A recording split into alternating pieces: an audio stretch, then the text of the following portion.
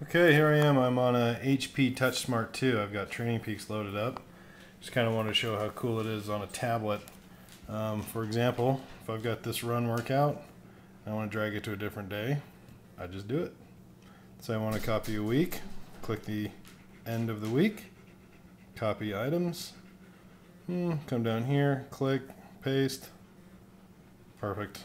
Drag that one over there, and let's edit this to be, instead of 2 hours, we'll make it 5 hours. Get rid of that, hit save. There you go, just that easy. You can see the libraries over here. So if I want to take one like this one, drag it over, schedule it, drop it, comes up, hit save. Just that easy. So cool. Here's a spreadsheet. I can drag up and down. It's fast. Hit the dashboard. Here's all the data from the dashboard. Look how fast that thing renders. This is a Flash app, trainingpeaks.com. Just showing how cool it is to use it on a tablet that runs Flash, and why the iPad or any other Apple has such a problem, I have no idea. But you know, some cool stuff. Let me pick a calendar, and I'll drag a route onto here.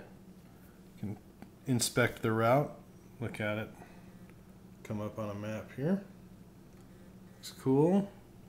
Go back to the summary, save it. There you go. I just scheduled that route. You know, I can go into other things like training plans or my workouts up here.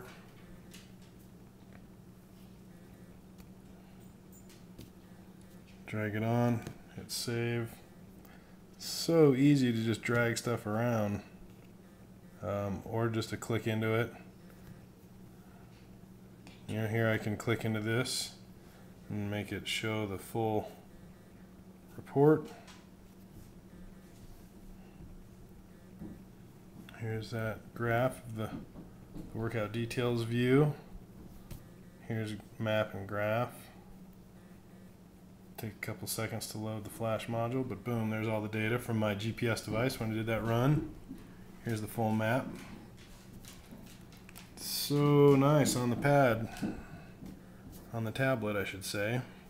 Close that down, get full screen view, close that, go back to the calendar, maybe drag another workout around. That is Training Peaks on a tablet.